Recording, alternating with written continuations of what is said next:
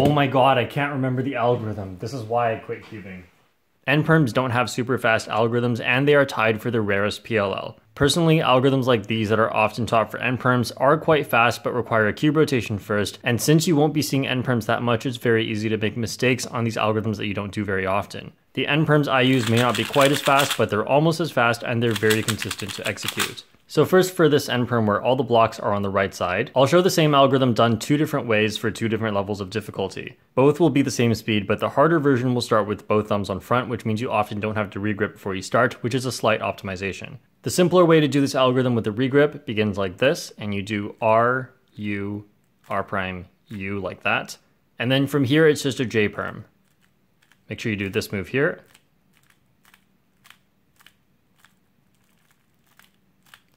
At the end here, do U2 with your right hand, and then R, U prime, R prime. And faster would be done like this. The more advanced way of doing it gets both thumbs on the front to start, which avoids a regrip. And there's a few ways that you can do the first few U's here that require a different finger trick, but the way I prefer to do it is like this. R, U, R prime, U with middle finger here, R, U here, R prime, F prime, and then the rest of it is the same as normal.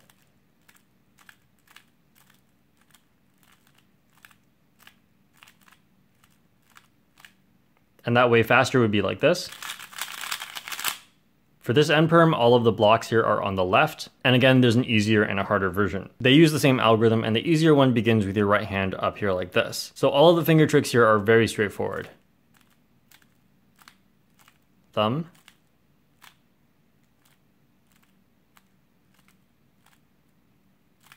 Thumb here. And faster would look like this. If you want to do this algorithm without regrips, you have to start by doing the U in a different way. I personally choose this way, so it would be like this. And now because your right hand's positioned this way, the F prime move, I personally don't like doing it with my thumb here anymore. I prefer to do it like this.